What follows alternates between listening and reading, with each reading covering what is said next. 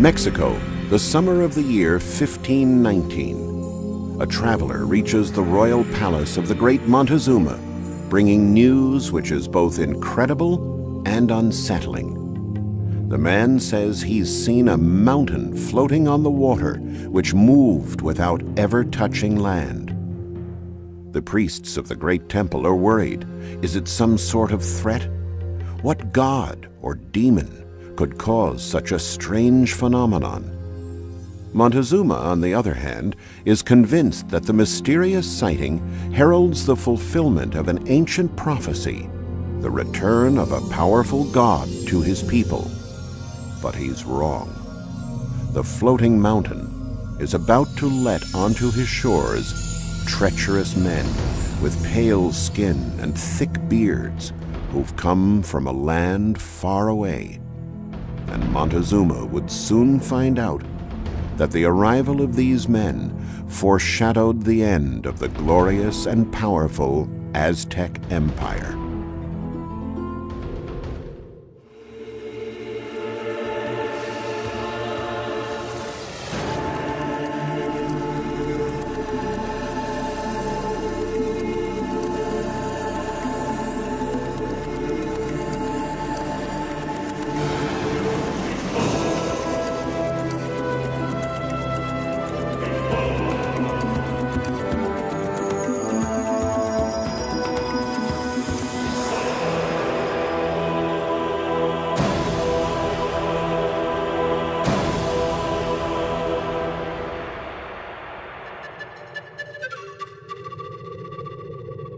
In Mexico City, during excavation work in 1978 near the cathedral, a heavy slab was unearthed, decorated with magnificent bas-reliefs that someone a very long time ago had smashed and buried.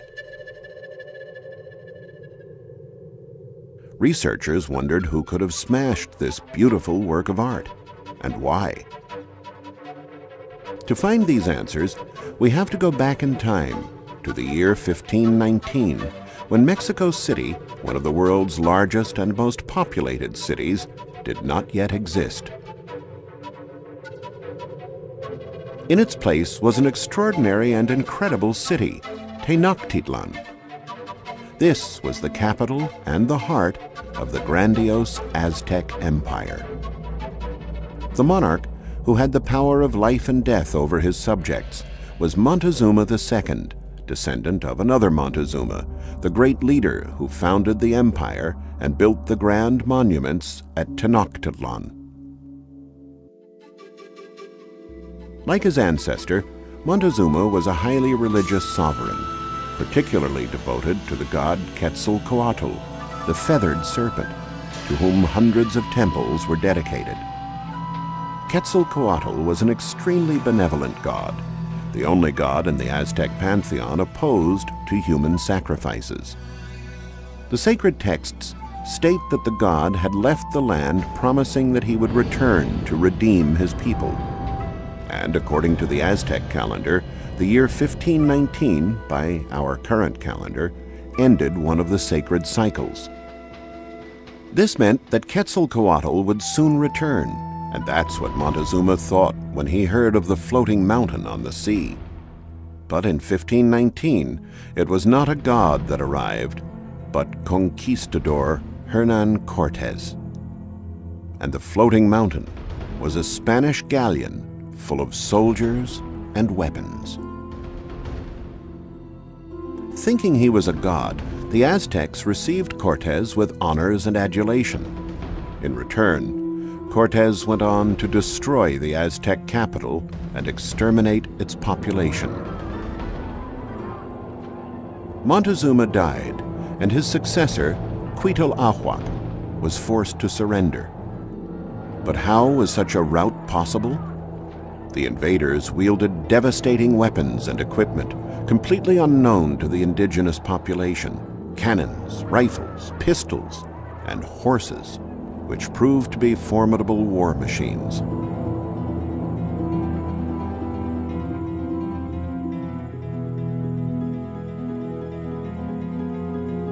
The conquistadors inadvertently brought another devastating weapon, a viral disease, smallpox. Smallpox found virgin territory in the New World. Millions died, over 2/3 of the Aztec population.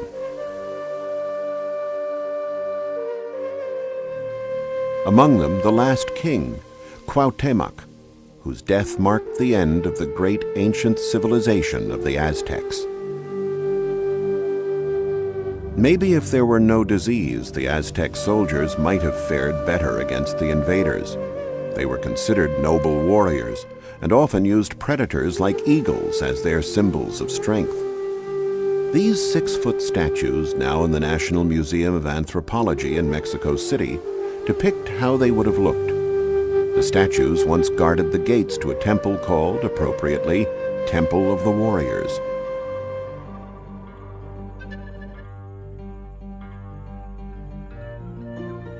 Tenochtitlán was a grand city that stood in the middle of a large lake on a plateau surrounded by mountains. The first inhabitants of the area were tenacious souls who did not shy away from hardship. They transformed their settlement into one of the most extensive and populous metropolises of the then-known world. Their projects included dams, canals, and the draining of swamps.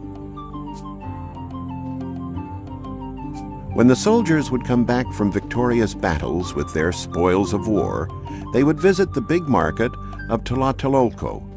Here they might try to bargain for some precious fabric or rare bird feathers to enrich their attire. Tlatelolco stood at the present site of Mexico City's Plaza de las Tres Culturas. Remains of the ancient Aztec market are still found here, along with traces of a more recent past. Archaeologists have unearthed a main pyramid, rebuilt 14 times, along with other pyramids, platforms, stairs, and altars.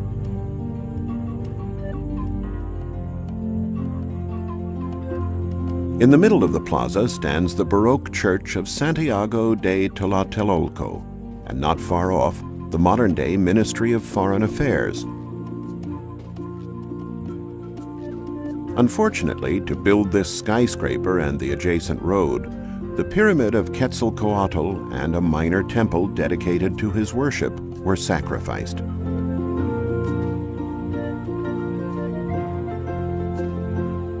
Tlatelolco probably wasn't much different from a modern Mexican market. The faces, the voices, the smells, and the many colors of the fruits, vegetables, spices, meats, and other goods for sale are probably the same. Europeans owe the richness of their cuisine to the peoples of America. Until they discovered the New World, they knew nothing of potatoes, tomatoes, corn, peppers, or eggplant. At Tlatelolco, fabrics, skins, pottery, and other commonly used objects were displayed and traded by Aztec merchants called Pochtecans. They would hawk their goods not for currency like gold coins, but in trade for precious cocoa beans.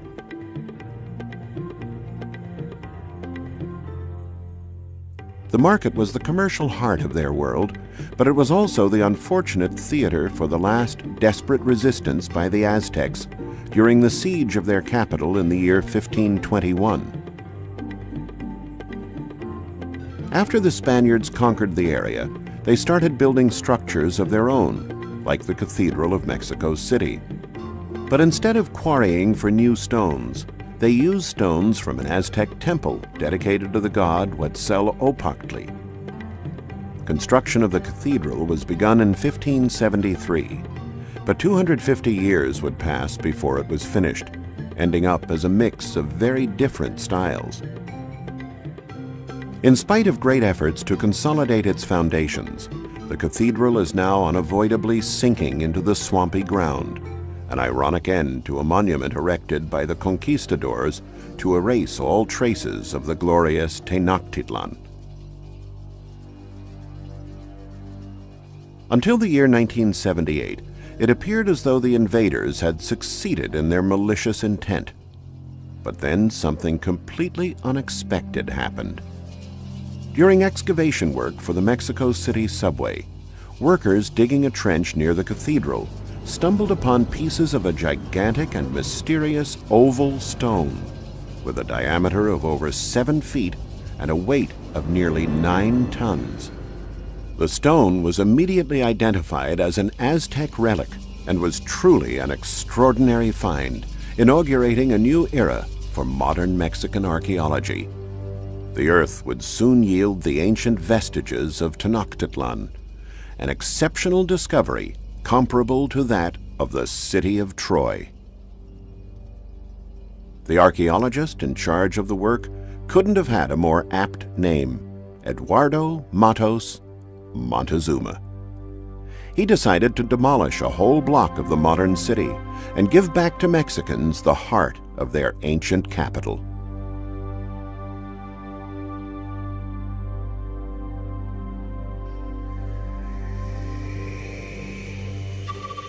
From the many relics that have now been discovered, scientists are able to imagine how the magnificent ancient capital might have looked.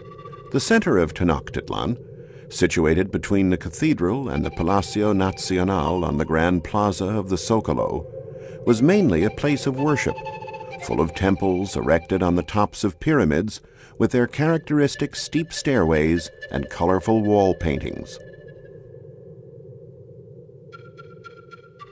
The city, at an elevation of over 6,500 feet, was surrounded by the lake, hills, and mountains. It was connected to the mainland by many causeways and interlaced with navigable canals. It was a great metropolis with over 1,200,000 inhabitants. The ceremonial center, Teocalli, had many temples dedicated to important gods. The most imposing was the Templo Mayor, the religious heart of Tenochtitlán, the destination for pilgrims and home for priests and divinities.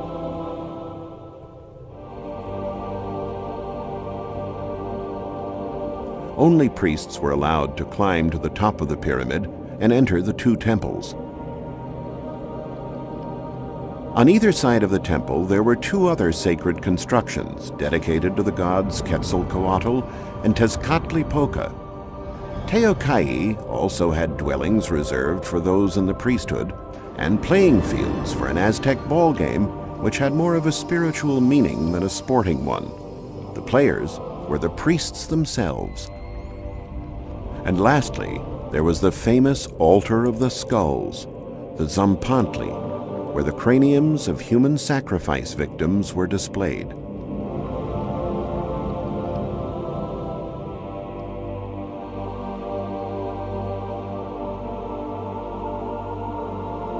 For the Aztecs, religious rites and sacrifices were a necessity, the only way to earn the benevolence of the gods. They believed they were warding off famine, natural disasters, and defeats in battle. And the greatest sacrifice they could make was a human one. The priests made them lie on their backs on narrow sacrificial stones, then cut open their chests and pulled out pulsating hearts as an offering to the idols before them. This description by a Spaniard illustrates one of these sacrifices, made in honor of Huitzilopochtli, the god of the sun and war.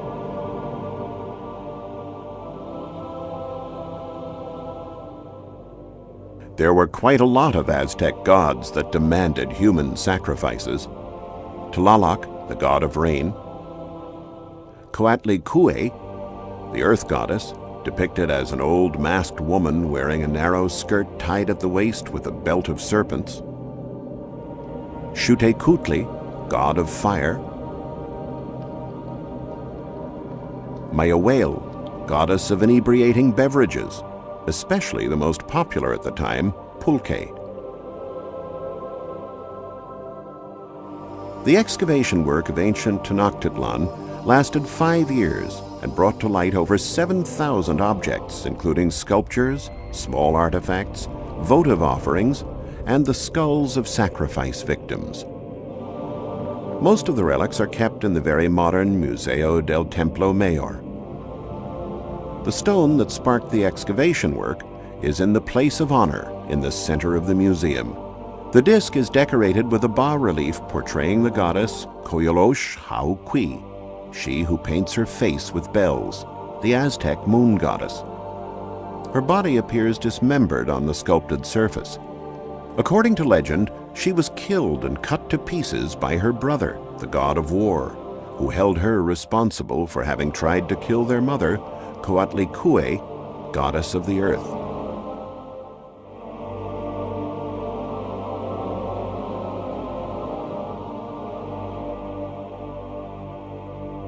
Another wonderful relic in the museum, and the only one of its kind, is this terracotta statue of the Bat God, a divinity of the underworld for worship of the dead.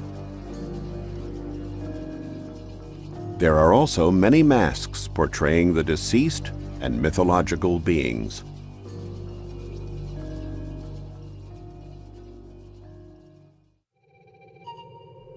The Aztec people were filled with supernatural and mythological tales. Elders spoke of a magical and rich city with splendid palaces that existed right here on Earth. The city was called Teotihuacan, the place where men became gods. These pyramids and ruins are what remains of this once majestic city. In the 4th and 5th centuries, the 6th largest city in the world.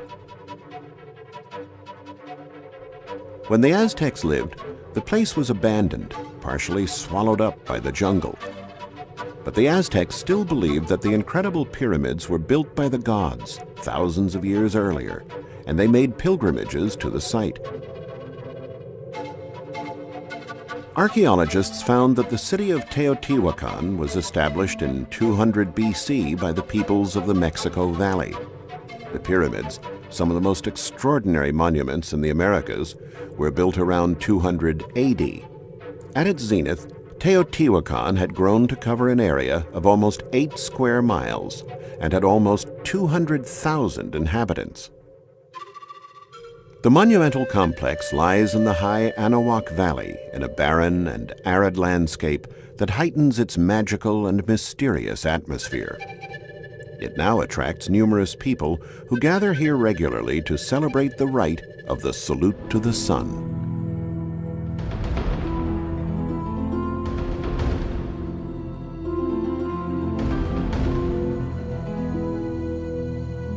The city is bisected by a grand avenue, 130 feet wide and over a mile long, that is called the Avenue of the Dead. To the east stands Tenochtitlan, a building complex rich in murals. The paintings depict Tlalocan, a paradise with abundant water, butterflies, and flowers. Tlalocan was the world that was governed by Tlaloc, the god of rain.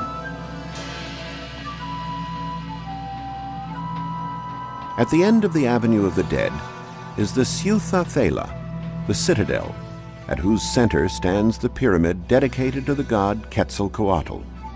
It is one of the most important buildings in the area. Next to its base are statues carved out of limestone and painted with natural pigments that used to decorate the pyramid. They represent the feathered serpent Quetzalcoatl. Originally, they were painted in bright colors. The undulating bodies of the serpents emerged from the walls of the pyramids, and the god's head was wreathed in a crown of feathers.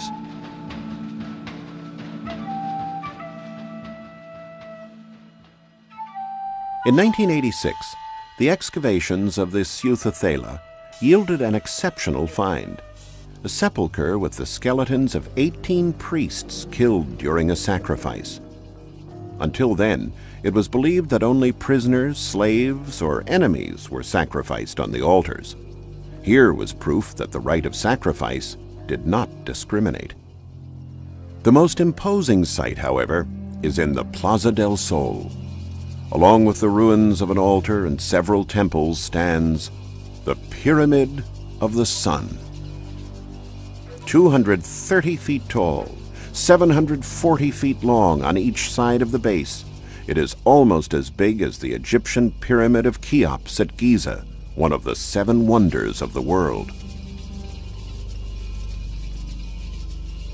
Thousands of tourists make the steep but memorable climb to the top, a perfect place to take in the majesty of the entire complex. Ancient civilizations believed that both the sun and the moon were created at this site. From here you can also see the other great pyramid of Teotihuacan, the Pyramid of the Moon. Smaller than the Sun Pyramid, it's 130 feet high with a square base measuring 460 feet on each side. Yet despite these structures that have seemed to last an eternity, no one has figured out why the city and the culture disappeared so suddenly. The end apparently came around 750 AD. Some archaeologists feel the city was destroyed and burned, and its inhabitants fled. But no one knows who was responsible for the massacre, or what became of the survivors. Other experts have linked the decline of Teotihuacan simply to a change in the climate, which may have caused the already dry area to become uninhabitable. But that would not explain the fires and the devastation. Thus, the mystery of the lost city of Teotihuacan, where men became gods, lives on. One of the most incredible finds in the history of Mexican archaeology is the Sunstone. Miraculously escaping the fury of the Spanish, it was found in 1790 in Mexico City and incorporated into the eastern facade of the cathedral. The fascinating symbols incised into this Aztec treasure placed it at the center of numerous religious events. The relic can now be seen at the National Museum of Anthropology in Mexico City, a museum that contains many testaments to the origins and the histories of the peoples who populated Central America over the course of the millennia.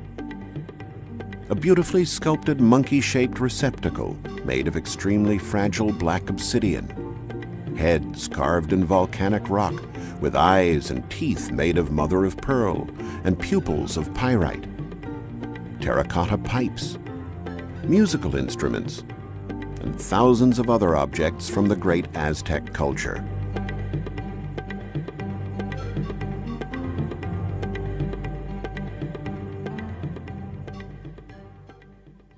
But perhaps the most precious is the Sunstone. Archaeologists studied the disk for years in an attempt to reveal the mystery of its symbols. Today, they think they have the answer. The Sunstone is a calendar, actually a double calendar. The complicated symbols refer both to a division of time based on religious precepts, where the solar year is 260 days long, and to a non-religious one, which divides the year exactly into 365 days.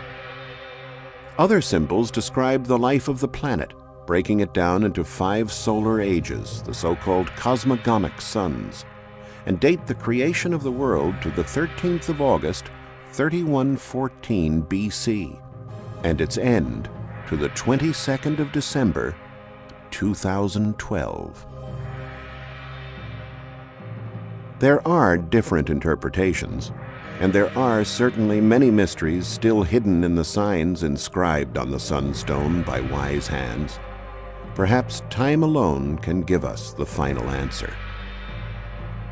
Mexico City today is one of the world's largest capitals, and unfortunately, one of the most polluted, with millions of vehicles. It is a city of contradictions, where skyscrapers crowd the center and miserable shanties form a belt in the vast outskirts. Much has been done to restore dignity to the Indios, the direct descendants of the Aztecs, but the wounds inflicted by a brutal conquest half a millennium ago are still visible everywhere you look. There is one area, however, in the south of the city, where one can still find solace in the ancient ways. Called Xochimelco, this part of the modern city still conserves characteristics of the ancient Tenochtitlán. It has canals that wind among the chinampas, the floating gardens that were obtained by draining the swampland, the same technique that allowed the Aztecs to create their capital. On Sundays, the zone becomes crowded with people having their meals on brightly colored boats, with mariachi bands playing music, singing of unrequited love, sad songs, just like this poem written over 500 years ago by an Aztec prince. Shall I thus pass away like the flowers that fade? Will there be nothing left of my name, nothing of my fame on earth? Let there at least be flowers. Let there at least be song. What can my heart do? Without purpose, we passed through this world. But they did have a purpose. The Aztec warriors and the rulers who gave their lives in defense of this great civilization may indeed have felt a desperation at the end. But there is something left of their fame on earth. And the flowers are here too.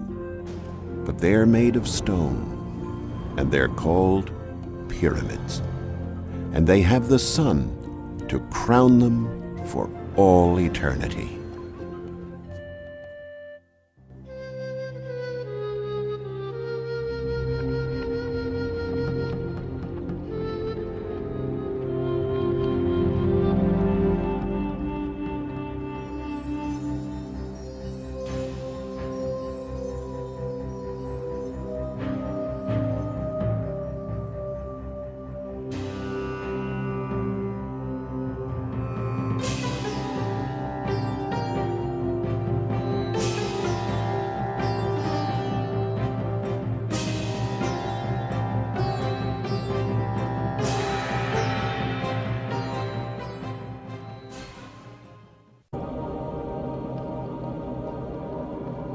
Whale, goddess of inebriating beverages, especially the most popular at the time, pulque.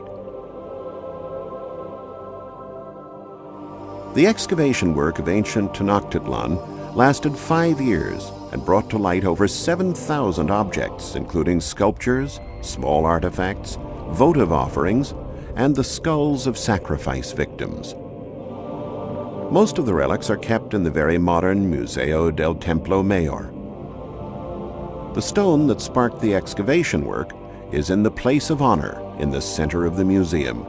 The disc is decorated with a bas-relief portraying the goddess Coyolosh Hauqui, she who paints her face with bells, the Aztec moon goddess. Her body appears dismembered on the sculpted surface.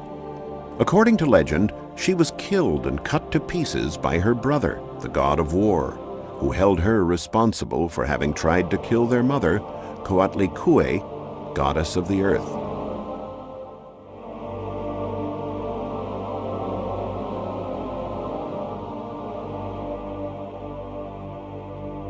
Another wonderful relic in the museum, and the only one of its kind, is this terracotta statue of the bat god, a divinity of the underworld for worship of the dead.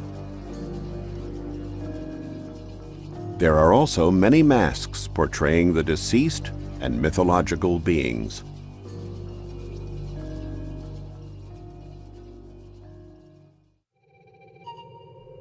The Aztec people were filled with supernatural and mythological tales. Elders spoke of a magical and rich city with splendid palaces that existed right here on Earth. The city was called Teotihuacan, the place where men became gods. These pyramids and ruins are what remains of this once majestic city. In the 4th and 5th centuries, the 6th largest city in the world. When the Aztecs lived, the place was abandoned, partially swallowed up by the jungle. But the Aztecs still believed that the incredible pyramids were built by the gods thousands of years earlier, and they made pilgrimages to the site. Archaeologists found that the city of Teotihuacan was established in 200 BC by the peoples of the Mexico Valley. The pyramids, some of the most extraordinary monuments in the Americas, were built around 200 AD. At its zenith, Teotihuacan had grown to cover an area of almost 8 square miles and had almost 200,000 inhabitants.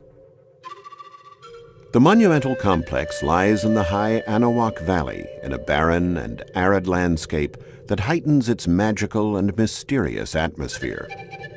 It now attracts numerous people who gather here regularly to celebrate the rite of the Salute to the Sun.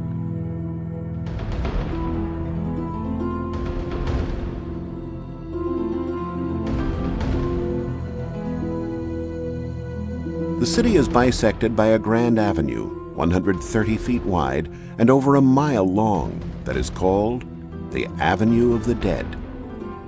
To the east stands Tenochtitlán, a building complex rich in murals. The paintings depict Tenochtitlán, a paradise with abundant water, butterflies, and flowers. Tenochtitlán was the world that was governed by Tlaloc, the god of rain. At the end of the Avenue of the Dead is the Tenochtitlán, the citadel, at whose center stands the pyramid dedicated to the god Quetzalcoatl. It is one of the most important buildings in the area. Next to its base are statues carved out of limestone and painted with natural pigments that used to decorate the pyramid. They represent the feathered serpent Quetzalcoatl. Originally, they were painted in bright colors. The undulating bodies of the serpents emerged from the walls of the pyramids, and the god's head was wreathed in a crown of feathers.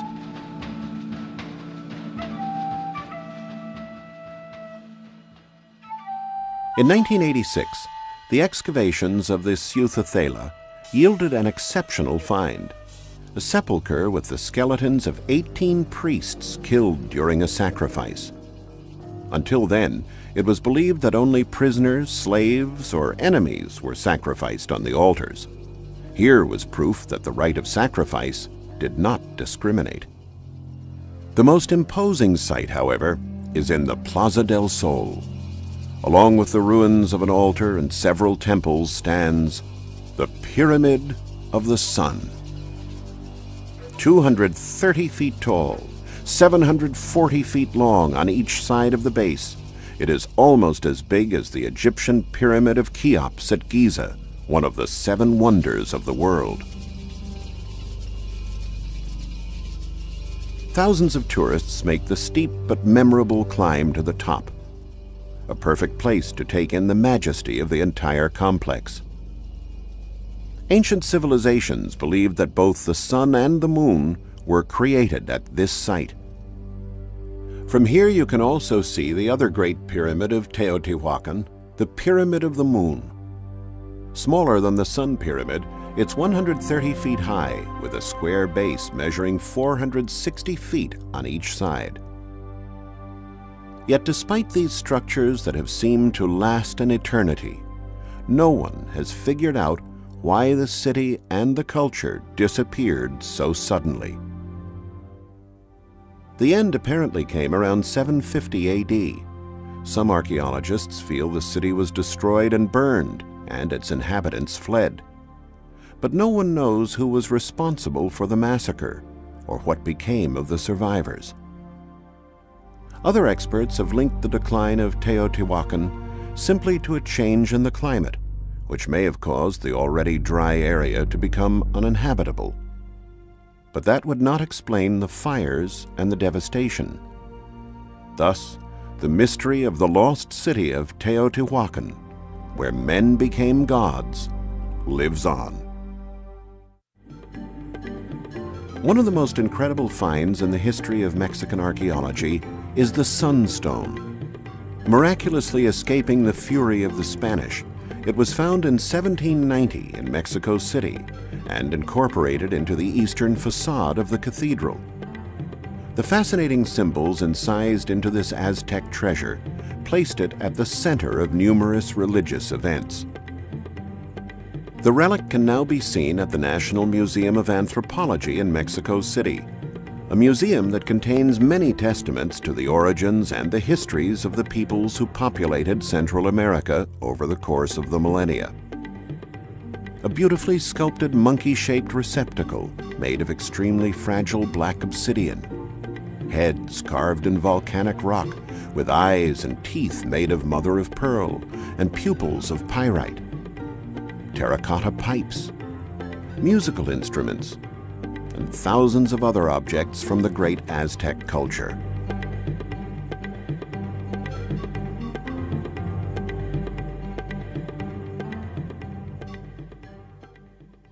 But perhaps the most precious is the Sunstone. Archaeologists studied the disk for years in an attempt to reveal the mystery of its symbols. Today, they think they have the answer. The Sunstone is a calendar, actually a double calendar. The complicated symbols refer both to a division of time based on religious precepts, where the solar year is 260 days long, and to a non-religious one, which divides the year exactly into 365 days.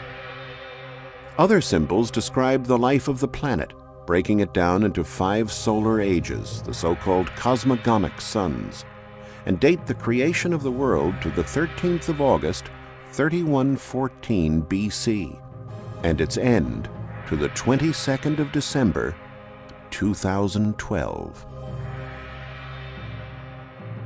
There are different interpretations, and there are certainly many mysteries still hidden in the signs inscribed on the Sunstone by wise hands. Perhaps time alone can give us the final answer. Mexico City today, the cathedral is now unavoidably sinking into the swampy ground, an ironic end to a monument erected by the conquistadors to erase all traces of the glorious Tenochtitlán. Until the year 1978, it appeared as though the invaders had succeeded in their malicious intent. But then something completely unexpected happened. During excavation work for the Mexico City subway, workers digging a trench near the cathedral stumbled upon pieces of a gigantic and mysterious oval stone with a diameter of over 7 feet and a weight of nearly 9 tons. The stone was immediately identified as an Aztec relic and was truly an extraordinary find, inaugurating a new era for modern Mexican archaeology. The earth would soon yield the ancient vestiges of Tenochtitlán, an exceptional discovery comparable to that of the city of Troy. The archaeologist in charge of the work couldn't have had a more apt name: Eduardo Matos Montezuma. He decided to demolish a whole block of the modern city and give back to Mexicans the heart of their ancient capital.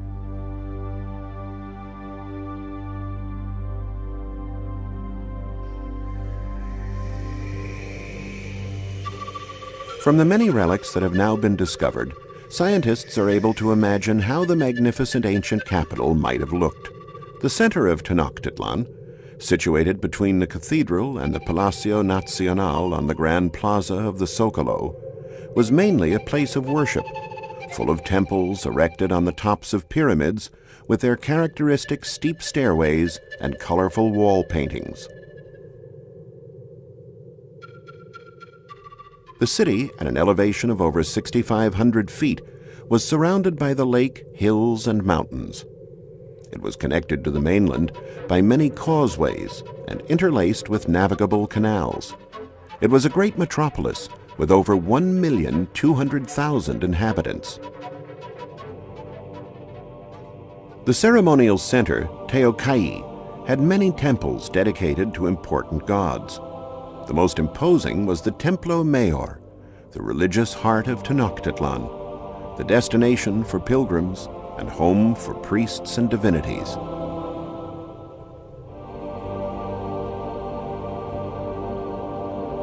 Only priests were allowed to climb to the top of the pyramid and enter the 2 temples. On either side of the temple, there were 2 other sacred constructions dedicated to the gods Quetzalcoatl and Tezcatlipoca. Teocalli also had dwellings reserved for those in the priesthood and playing fields for an Aztec ball game, which had more of a spiritual meaning than a sporting one. The players were the priests themselves. And lastly, there was the famous Altar of the Skulls, the Tzompantli, where the craniums of human sacrifice victims were displayed.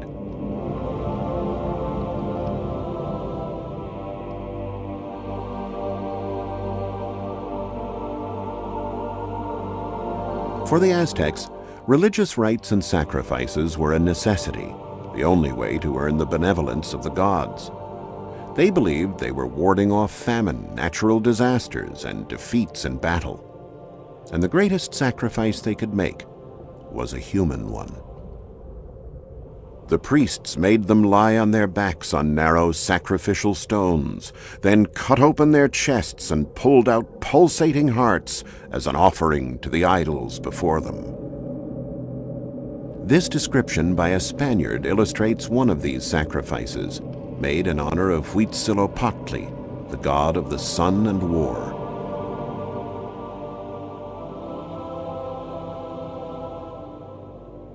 There were quite a lot of Aztec gods that demanded human sacrifices. Tlaloc, the god of rain. Coatlicue, the earth goddess, depicted as an old masked woman wearing a narrow skirt tied at the waist with a belt of serpents. Xutecutli, god of fire, pistols, and horses, which proved to be formidable war machines.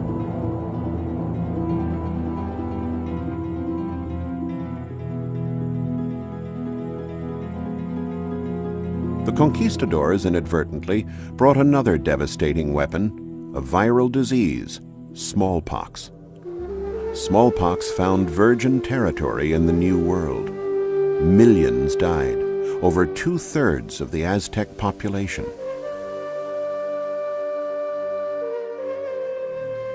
Among them, the last king, Cuauhtémoc, whose death marked the end of the great ancient civilization of the Aztecs. Maybe if there were no disease, the Aztec soldiers might have fared better against the invaders. They were considered noble warriors and often used predators like eagles as their symbols of strength. These 6-foot statues, now in the National Museum of Anthropology in Mexico City, depict how they would have looked. The statues once guarded the gates to a temple called, appropriately, Temple of the Warriors.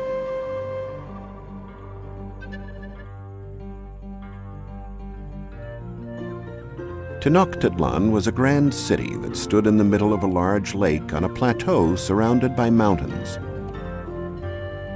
The first inhabitants of the area were tenacious souls who did not shy away from hardship. They transformed their settlement into one of the most extensive and populous metropolises of the then known world. Their projects included dams, canals, and the draining of swamps. When the soldiers would come back from victorious battles with their spoils of war, they would visit the big market of Tlatelolco. Here they might try to bargain for some precious fabric or rare bird feathers to enrich their attire. Tlatelolco stood at the present site of Mexico City's Plaza de las Tres Culturas. Remains of the ancient Aztec market are still found here, along with traces of a more recent past. Archaeologists have unearthed a main pyramid, rebuilt 14 times, along with other pyramids, platforms, stairs, and altars.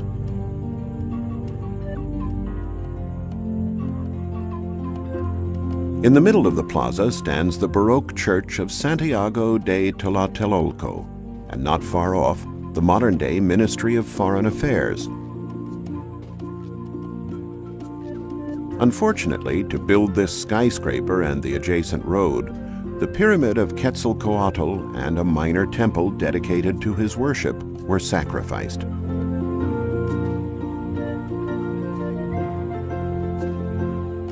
Tlatelolco probably wasn't much different from a modern Mexican market. The faces, the voices, the smells, and the many colors of the fruits, vegetables, spices, meats, and other goods for sale are probably the same. Europeans owe the richness of their cuisine to the peoples of America. Until they discovered the New World, they knew nothing of potatoes, tomatoes, corn, peppers, or eggplant. At Tlatelolco, fabrics, skins, pottery, and other commonly used objects were displayed and traded by Aztec merchants called Tenochtitláns. They would hawk their goods not for currency like gold coins, but in trade for precious cocoa beans.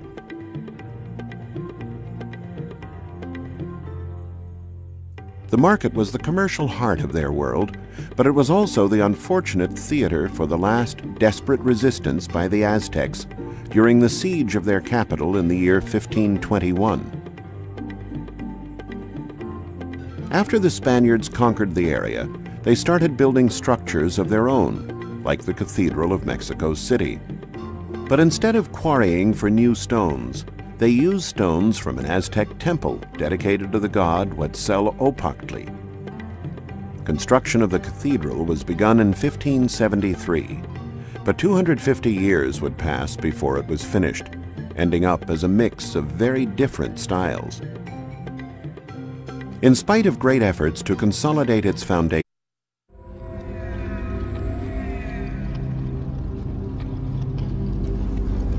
Mexico, the summer of the year 1519. A traveler reaches the royal palace of the great Montezuma, bringing news which is both incredible and unsettling. The man says he's seen a mountain floating on the water which moved without ever touching land. The priests of the great temple are worried. Is it some sort of threat?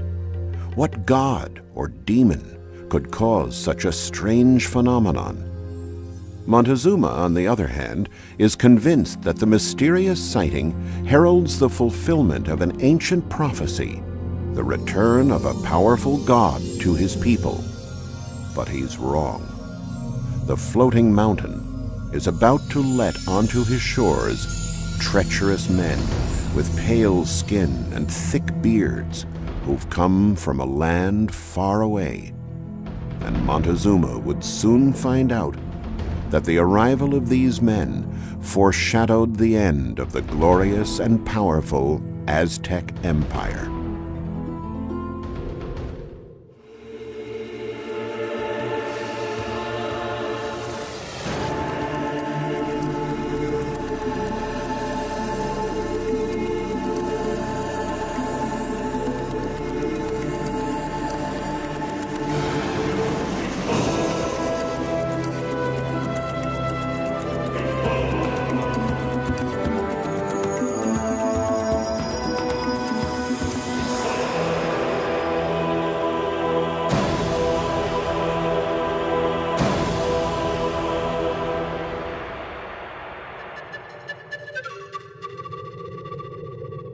In Mexico City, during excavation work in 1978 near the cathedral, a heavy slab was unearthed, decorated with magnificent bas-reliefs that someone a very long time ago had smashed and buried. Researchers wondered who could have smashed this beautiful work of art, and why. To find these answers, we have to go back in time to the year 1519, when Mexico City, one of the world's largest and most populated cities, did not yet exist. In its place was an extraordinary and incredible city, Tenochtitlán. This was the capital and the heart of the grandiose Aztec Empire. The monarch, who had the power of life and death over his subjects, was Montezuma II, descendant of another Montezuma, the great leader who founded the empire and built the grand monuments at Tenochtitlán. Like his ancestor, Montezuma was a highly religious sovereign, particularly devoted to the god Quetzalcoatl, the feathered serpent, to whom hundreds of temples were dedicated. Quetzalcoatl was an extremely benevolent god, the only god in the Aztec pantheon opposed to human sacrifices. The sacred texts state that the god had left the land promising that he would return to redeem his people. And according to the Aztec calendar, the year 1519, by our current calendar, ended one of the sacred cycles. This meant that Quetzalcoatl would soon return, and that's what Montezuma thought when he heard of the floating mountain on the sea. But in 1519, it was not a god that arrived, but conquistador Hernan Cortes. And the floating mountain was a Spanish galleon full of soldiers and weapons. Thinking he was a god, the Aztecs received Cortes with honors and adulation. In return, Cortes went on to destroy the Aztec capital and exterminate its population. Montezuma died, and his successor, Cuitlahuac, was forced to surrender. But how was such a rout possible? The invaders wielded devastating weapons and equipment completely unknown to the indigenous population: cannons, rifles,